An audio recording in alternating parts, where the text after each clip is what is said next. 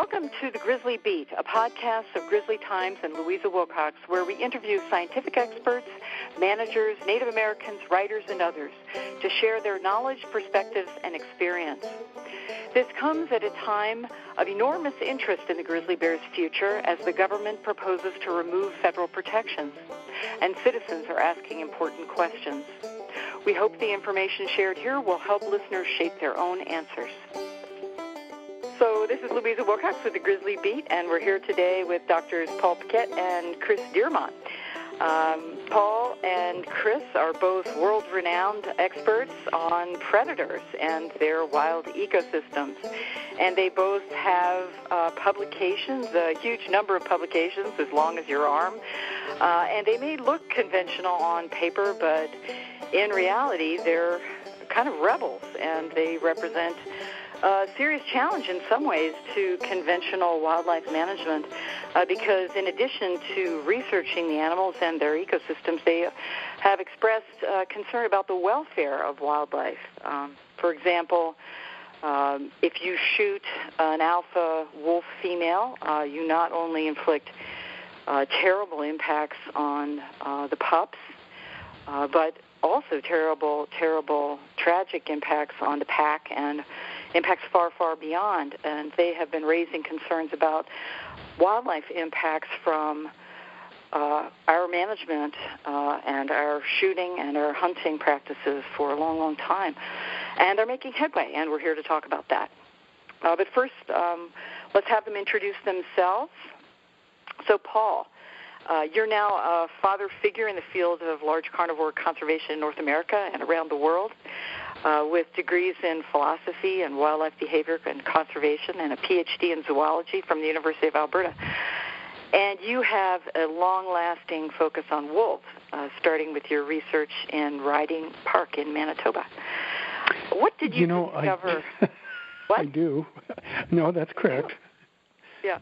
What did you discover about wolves there, and what fuels your interest in? Well, let me back up there a bit, and it's interesting to be called a father figure, given that sort of the inspirations for me were other father figures, and then of course colleagues. But these were people that I was certainly inspired by like Michael Soule and Aldo Leopold and others, of course. But my interest in wolves and my first work on wolves really began much earlier with captive wolves, and that's on captive behavior, and with coyotes and work that I did in Arizona early on, and then eventually coming back to Canada and to Rocky Mountain and Wood Buffalo National Park and those areas. But my early on, I have to say, I had this affinity for wolves, and I would say all dog-like animals that has stayed with me since I was a small child. And surprisingly, my first encounter with a wolf was in the Apennines in Italy when I was about 6 years old and traveling with my father, and it's continued from there. And then I don't think that much has changed in the way I view the world since I was, a little small child, and that's a bit of a surprise to me now that I'm, 68 years old and look back and think, boy, the world is much the same as I thought it was, and the way I viewed it. But that's really where I am now, is working with people like Chris in particular, and that which has, of course, been an absolute blessing for me is being able to and having the opportunity to have people to associate with like Chris and who continue to inspire and inform all of what I do and how the world, how I view the world. But I think, I probably shouldn't say too much more about this. Okay. So turning to you, Chris, you're a scholar with a PhD in evolutionary ecology, but you're also a serious surfer and an advocate devoting to protecting, among other wild places, British Columbia's raincoast. And your work is broadened to include protecting the interests of indigenous peoples as well. And you've described the raincoast as a salmon, grizzly bear, human ecosystem. Can you flesh out what you mean by that? Sure, Louisa. Yeah, a lot of that thinking was inspired by Paul and others at the Raincoast Conservation Foundation, for which we both work and have been with Raincoast for going on 20 years now. We kind of consider grizzlies, salmon, and human beings as forming kind of this whole among these really important parts to the coastal landscape up in British Columbia, Canada. I mean, there's some obvious connections. Grizzlies make most of their living from salmon in these forests. Salmon evolved under predation from grizzly bears, but some other connections are really important, and often wildlife scientists don't think of them very deeply, but we like to, and in part that's shaped by spending time with Indigenous people. So, for example, the people of this coast, in large part, refer and think of and conceive of grizzly bears as not just animals to protect, but they consider them ancestors or relatives. And what goes with that is a fundamentally different way of interacting with them and managing the bears. In essence, they manage themselves around bears. Indigenous people also have a very strong relationship with salmon. I mean, it's this very nutritious, formally predictable, formally very abundant food supply that pardon the pun, spawned these large societies that thrived on our coast before Europeans showed up. So it's working with Indigenous peoples who are interested in not only safeguarding grizzly bears and salmon from the threats that threaten them, but also working with them towards a renewed sense of sovereignty. That is to say, managing what they consider, and I consider, their lands and resources in much healthier ways after European settlers essentially dismantled these systems through Western management and pretty severe overexploitation. So it's a really exciting work that Paul and I and Raincoast are involved in, and we're making headway and we're seeing real change, and it's a pretty inspiring project to be involved in. Great. So just curious, Chris, did your surfer habit predate your interest in conservation? Boy, it's hard to unpack all the inspirations. I've always been a coastal kid, and all these sort of narratives run through my mind from the first time my mom actually took me surfing as a child in these cold waters, to hanging out with my dog and sniffing around tide pools when I was a little boy, to meeting Paul for the first time. Actually, this was on Paul's 50th birthday. That's right. In the Rocky Mountains, and I had taken a year off undergraduate studies to volunteer for a project that Paul led in the Canadian mountain parks, and I had forever waited to meet Paul, or it seemed like forever, and to my delight, here was this really incredible man that listened to me and my ambitions for doing work like that, work on wolves in a very different place in these temperate rainforests in Canada. And kind of from that very moment at that dinner at, I think, an Italian restaurant, Paul showed me nothing but this incredible support and unbridled enthusiasm for our work, and I just feel like the luckiest guy in the world to have had the opportunity and continue to work with Paul. Wonderful. Yeah, so Paul, go ahead.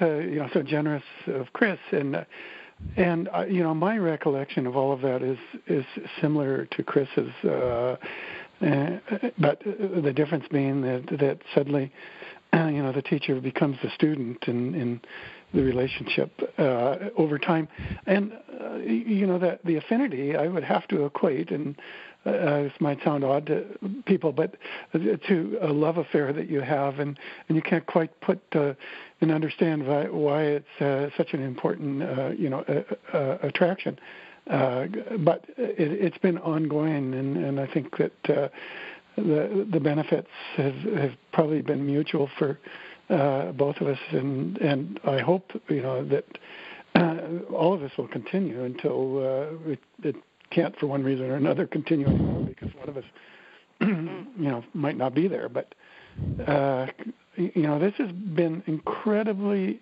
inspiring in terms of the kind of creativity that we've been able to bring to the research that we do and the writing that we do and the kinds of understandings that we've been able to probably achieve that otherwise wouldn't have been available to us. So right. It's really been a remarkable journey. Yeah. So, Paul, you and Chris and your colleague Kyle Artell recently published a paper finding close ties between the abundance of salmon on the coastal British Columbia and the rate of grizzly bear-human conflicts. Maybe you can unpack this connection and its implications for the management and conservation of grizzly bears. Well, I think that it probably could be best stated that in some ways it wasn't a surprise that there would be a relationship, given the emphasis that grizzly bears place on salmon in the coastal communities, and that you can imagine with either the absence or the decline of salmon available, that there might be some changes in how grizzly bears behave and how they might interact with people as a consequence of that, given the motivation that they have to still attain as many calories as they possibly can during the summer months before they head to hibernation.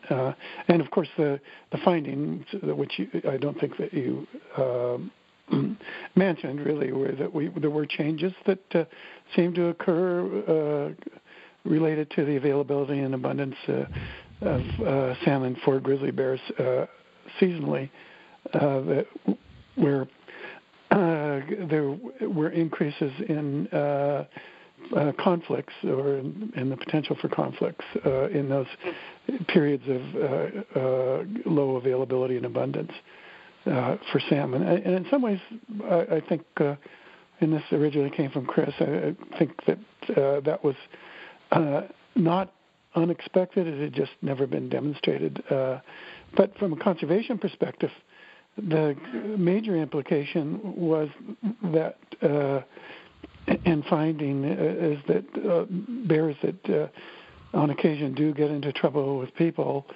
that the management most often applied is lethal, and that's meaning that the bears are killed, and that's viewed to be the solution to reduce problems or at least minimize them in the future, with those bears being removed and removal again by being lethal.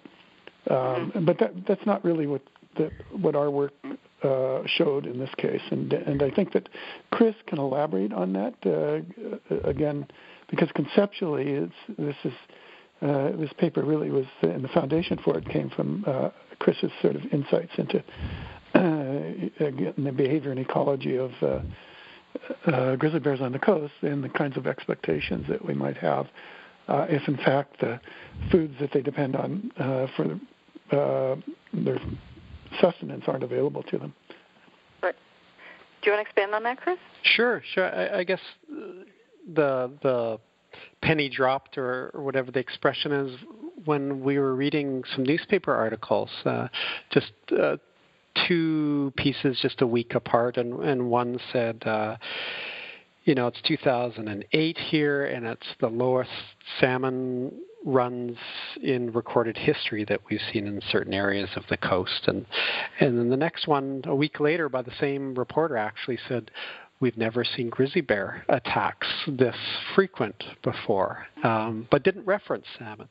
And so kind of the idea was born, and the bottom line is, if society and managers are interested in reducing the frequency and probably severity of human-bear conflict, then we should give bears salmon, not bullets.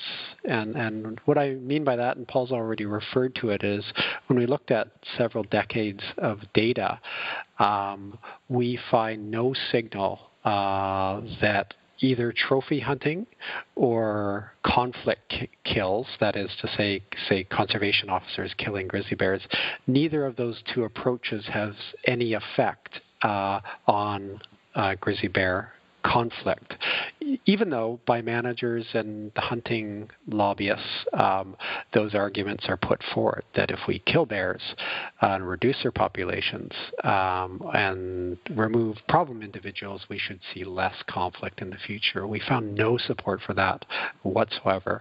But we did find, as Paul mentioned, pretty strong support for a relationship between salmon abundance and conflict. And in our best model or best statistical way to describe that relationship, we find that in years with a 50% decline in salmon abundance over the previous year, which happens actually remarkably commonly in salmon, we can expect, based on 30 years of data, that the frequency of conflict occurrences goes up by about 20%, a non-trivial amount. So there's a clear signal, and a kind of a reminder that if we want to manage terrestrial wildlife, we ought to think more broadly than just about terrestrial resources. In this case, we have to think about resources that come from the ocean, which in Canada and many jurisdictions are managed by a different agency, a federal agency in Canada, right, whereas the bears are managed by the province. Right. Very similar. Oh, go ahead. Louisa, and this obviously can be extended to the work that you've done for so many years in the U.S. and the West, particularly around Yellowstone, and considering the historical legacy of grizzly bears, where salmon were one of the major foods available to them for their most of history. And that now is not the case, of course. And other issues, for example, around the loss of white bark pine, which you've written about previously, and others as well, and what, in fact, that might mean for grizzly bears and the potential for conflict with people within the region. Right. I think you can extend conceptually again from the work that we have done here. So, Chris, you have an interesting paper, states a little bit, but you and your colleagues argued in a publication, it was pretty stunning, that hunters, who you called super predators, are changing the course of evolution of prey animals such as elk and bighorn sheep. Maybe you can explain how this works and what your concerns are. Sure. We use the title super predators to describe not only hunters but actually fishers, human beings that are, in our view, predators, but not solely any old predator. We think they're super predators for a number of reasons. They prey commonly and very intensively on other predators, alone making them a super predator. They have the largest predatory niche, or a list of menu items compared with any other predator. and they exploit at far higher rates than any other, at least vertebrate predator, especially in the oceans and especially when hunters prey on carnivores like grizzly bears or wolves or mountain lions, etc. And so some of our work looked at just a comparison of exploitation rates, and we found the central result was this asymmetry in what we as humans take from the natural world and natural populations. For example, in the oceans, we take about 14 times the median rate of adult prey from populations than do other predators in the oceans. A pretty stunning result. Then when it comes to land, human hunters take about the same median rate from herbivore populations than do vertebrate predators like wolves and lions, etc. But uniquely, humans turn large predators into prey, killing them at about 9 times the median rate at which other predators kill predators. So pretty stunning differences between hunters, fishers, and the rest of the world, the natural consumers that prey on vertebrates. And another thing that we do very uniquely is target almost exclusively large reproductive aged adults. And that's a very rare pattern in the natural world. Mostly predators, as you know, take the newly born, especially, the calves on land or juvenile fishes in the ocean, or maybe to a lesser extent the nearly dead, the older, weaker, injured, etc. animals. And because of both the highly exploitative, high rates of harvest that humans impose and this very different, what we call phenotypic target of prey, humans have emerged as a really powerful agent of evolutionary change. We're shrinking fishes, we're changing their growth rates on land, we're influencing and shrinking the body size of animals, the size of their ornaments, etc., because we take the largest ones out of populations on average, giving a selective advantage to those remaining individuals that have smaller horns or slower growth rates, etc. So kind of in ecological and evolutionary terms, there is nothing like us out there. And a reminder that something's different, something's perhaps wrong with how we're engaging with the natural world. And it was some fascinating work because it really did take this basically fundamental natural history to compare us to other predators and find such stunning results. Wow. And what Paul and I have thought a lot about these comparisons and why it was useful to do these.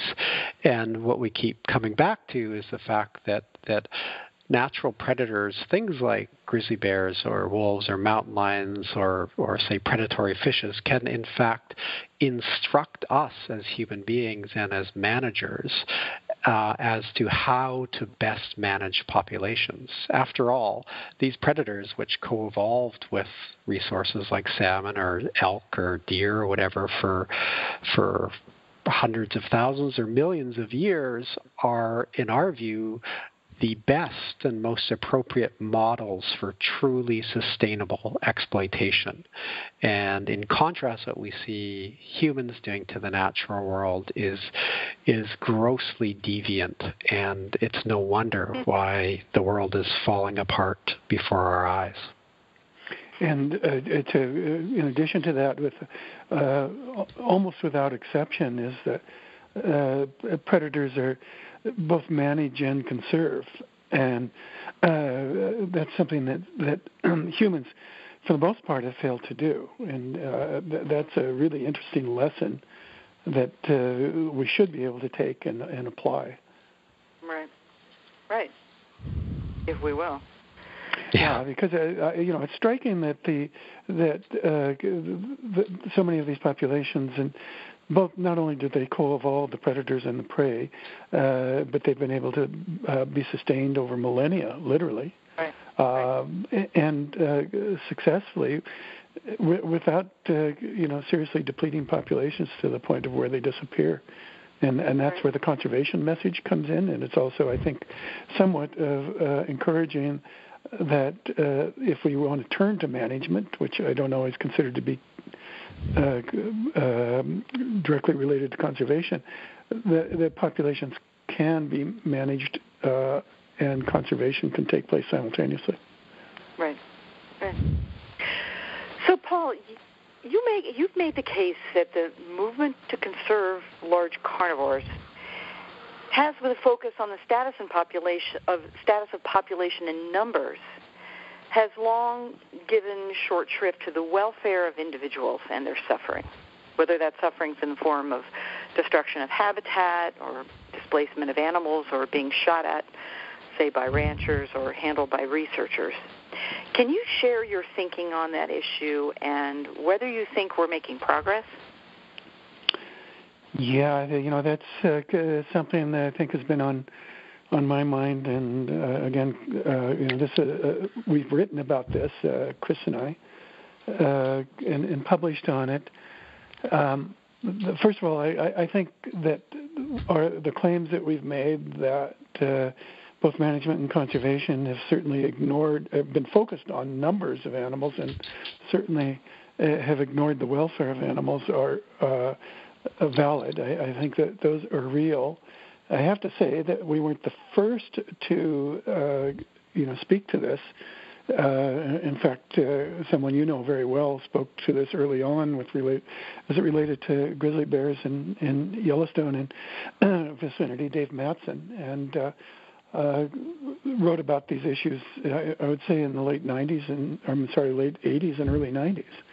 And then we've expanded on that to some degree. But I think it's without question that that's been the case for some time and continues to be, that the welfare of individuals in particular and extended populations has just not been a consideration. And we've made the point, I think, quite strongly that that's not only from people involved in management of wildlife or ecologists or conservationists, but that also extends to animal welfareists whose focus has been primarily on domestic animals and not on the animals in the wild.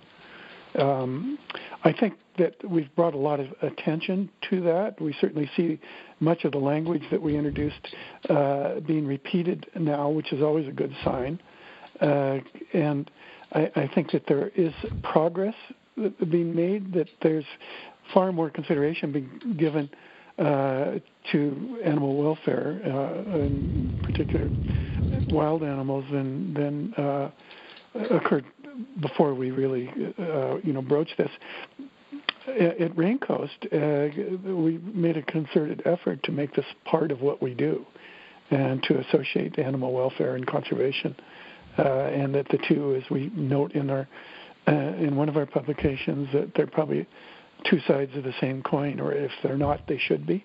Mm-hmm. But I think the awareness has increased tremendously around this, and again, giving credit to the people who early on raised this issue, like Mark Bekoff being one, and of course most of the people who worked with primates really were well aware of this and were proponents of animal welfare and more of a focus on individuals. Some of the things that we've talked about that become difficult for many people to accept, however, are discussions around quality of life of both individuals and populations of individuals. Why we're concerned about that, and those are problems that we think need to be addressed. That certainly we can have, in many cases, large numbers of animals, but living in horrible, impoverished conditions, where their quality of life is less than obviously what it should be.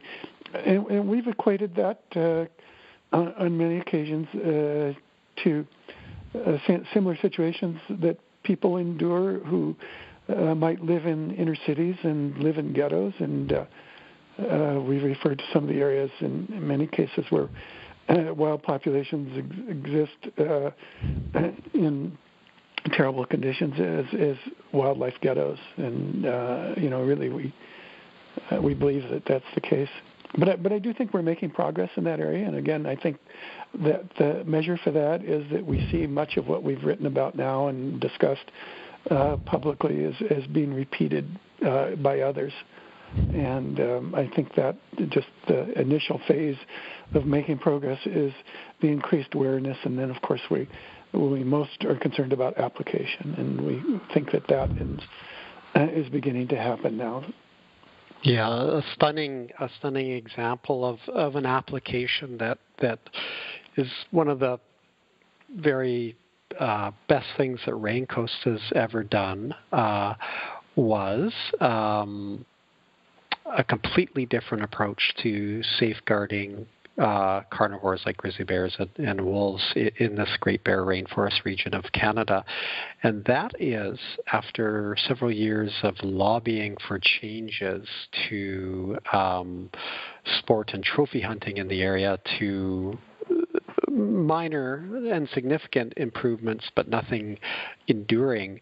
Raincoast did something that had never been done before, and that is buy out the exclusive right to guide foreign hunters looking for grizzly and other trophies in an amazingly large area, greater than the greater Yellowstone ecosystem area, in fact. And since our initial purchase of the guide outfitting territory in 2003, we've acquired 2 others, so that we have extinguished about half of the trophy hunting in an area about 35,000 square kilometers. So real tangible differences have been made that have improved the quality of life, obviously, of carnivores in the area. And we paid a lot of money to do this, somewhere in the area of $1.6 million collectively. But the lives that we've saved and the suffering that we've avoided for those animals to endure is priceless. And our ambition in the next year or so is to buy up the remaining licenses. And all we have to do, it's simple, but ambitious, like we like doing at Raincoast, is raise another about $2 million to do that, and then the coast will be locked up and changed forever. And we will do that. In the bluntest of terms, is what we bought were the rights initially to kill these animals, and we bought the rights not to kill them. And that's where the protection is extended. I think, interestingly enough, Louisa, and I think you'll appreciate that when Raincoast and us and all of us decided that we would make animal welfare a serious issue and always associate it with what we do in conservation, everyone advised us that you cannot be talking about ethics, you cannot be talking about morals, you cannot be talking about animal welfare and have any credibility at all. And that this is going to be, as a strategy, is not going to be workable. And Raincoast as an organization will suffer as a consequence of that. And we ignored that advice in part because we knew that we had a very, very solid foundation as a research organization as well. Given that we publish extensively and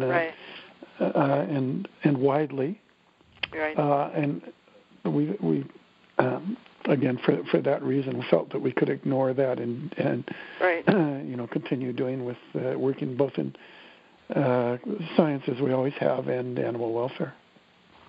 Right. Well, it's a stunning success, and you're obviously winning, and kudos to that. But I think you've obviously got the backing of public opinion. And speaking of which, maybe this one's to you.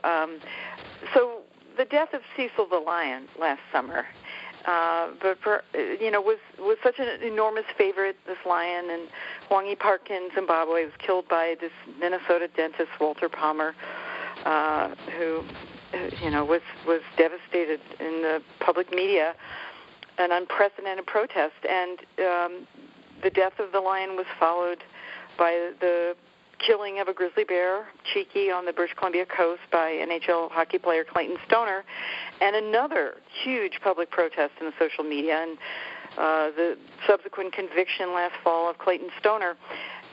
What do you think these events mean, and what do they portend? Maybe to you, Chris. I think they're a clear signal that society is changing and no longer tolerant that a minority, narrow special interest groups, trophy hunters, can get away with behaving in a way. I think in general, societies permits people to kill animals if they do so for food and to feed their families, etc. But to kill an animal just to feed one's ego for pleasure is pretty sick stuff that the world's just not willing to tolerate anymore. So those changing societal norms, coupled with the resurgence of indigenous governments in our area, we are hopeful that within the next year or two that we will see the end of all grizzly bear hunting on the coast of British Columbia. Wow. I hope you will. And it's stunning to see the progress you're making. And public opposition in BC to trophy hunting, in particular of grizzly bears, I think, as you probably know, Louise, most recent polling has shown somewhere close to 90% opposition. Is that correct, Chris? That's right. Yeah. It's incredible. So, either one of you, here in Yellowstone, managers are talking about renewing a grizzly bear hunt after a 40-year hiatus and delisting grizzly bears or removing their protections. Maybe you can reflect on your thoughts about Yellowstone. Go ahead, Paul.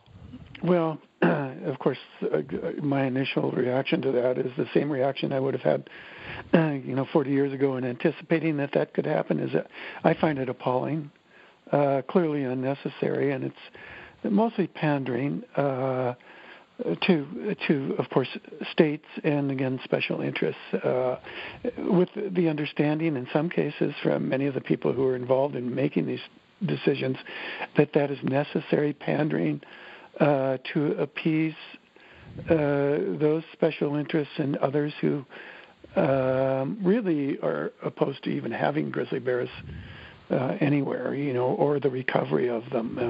This is the whole discussion that's taken place for so many years around social license, and that you need to address that by doing the distasteful thing of allowing people to express their dissatisfaction with the grizzly bears and recovery of grizzly bears by allowing them to kill them.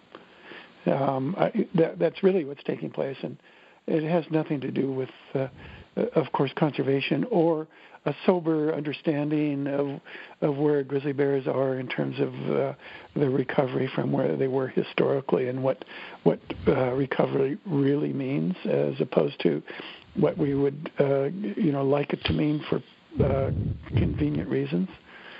I don't think this is a surprising happening.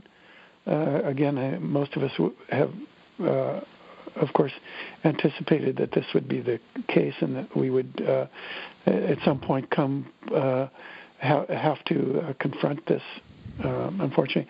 I think what's been of great importance is the response of Aboriginals in the States, or First Nations as we often refer to them, and their lack of support for some of the changes that we might see taking place as a consequence of the changes in, just allowing the hunting of grizzly bears, et cetera. And the opposition there has been, I think, really encouraging to see. And I think that this is kind of the nature of the discussions that take place not only in Yellowstone, but really globally when it comes to both endangered species and particularly carnivores. You know that there really are, and we've discussed this, no ecological or biological or reasons in conservation to be killing these animals. Chris, maybe this is shifting gears a little bit, but you obviously work a lot with Native peoples along the coast and the Rain Coast, and weaving traditional knowledge and perhaps more conventional science-based knowledge, which some might sort of think about as integrating chalk and cheese in some ways. Can you perhaps talk a little more about what your work in that arena is like? Sure. It's fascinating, rich, complex, unlike anything I've ever done before, and incredibly rewarding. And I think the key to it is and Paul's being an advocate of this from the very beginning, is just moving slowly, taking our time to listen more than we speak in these communities, especially at first, because after all, scientists have been, in many cases, very unkind to Indigenous people and abusive in kind of recent decades, and some continue to be so. So developing relationships has been a key part to integrating the worldviews of Indigenous people and Western science in our projects that we partner with local communities in. And you know, at first glance, it may seem like really different approaches, but you know, we share the same physical reality. Indigenous people have had connections to place and animals on our coast for 10,000 years or more, and whereas they may not have had, say, the molecular tools that we can bring as scientists, they do have historical and contemporary information that we just can't develop here in urban centers at our universities, no matter how good our tools are. So we find kind of this, it's an overused word, but it's really fitting, this synergy when we engage with communities and they bring knowledge of animals and even hypotheses to test that we would never have dreamed up in our most creative of moments here in institutions or working with nonprofits. So it's been really rewarding, and it's especially rewarding working with these same people and their government systems that are reemerging after being kind of beat down by colonial forces for a few hundred years, and watching them make change empowered by increasing legal and societal authority to do so, to be at the helm in resource management decisions that affect everything from bears to salmon to perhaps one day more significantly climate. So we feel really lucky to be working with Indigenous people. It's kind of one of the very most important aspects of our work. You know, the colonial perspective of Indigenous people was very similar to the perspective they had towards predators in North America, and the treatment of both large carnivores and predators and First Nations people were very similar. Or the mistreatment, I should say. Yeah, right, exactly. Thank you so much, Paul and Chris. We're here with the Grizzly Beat, and we're with Drs. Paul Paquet and Chris Darimont, who are working to protect wolves, grizzly bears, Indigenous cultures, and vast landscapes on British Columbia's Rain Coast. Thank you so much.